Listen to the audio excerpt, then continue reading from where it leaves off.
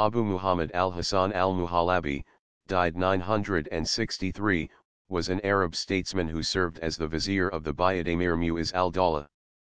He was born in 903, and was the son of Muhammad ibn Harun, an Arab from the Muhallabi family. Al-Muhallabi later served as the administrator of Awaz, and soon began serving the Buyids, who were the new masters of Iraq and western Iran.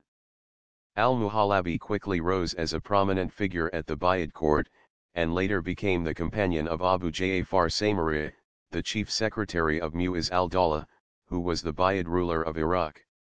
In 950-951, Mu'izz al-Dawla appointed as Muhallabi his vizier and gave him the title of Ostad.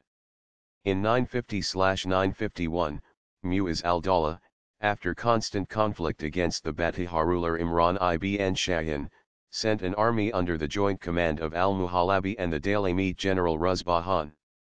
He kept his forces in the rear and fled as soon as fighting between the two sides began.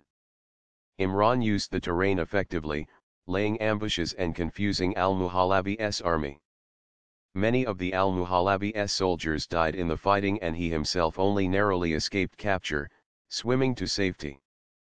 Prisoners were exchanged and Imran was made a vassal of the Buyids, being instated as governor of the Batiha.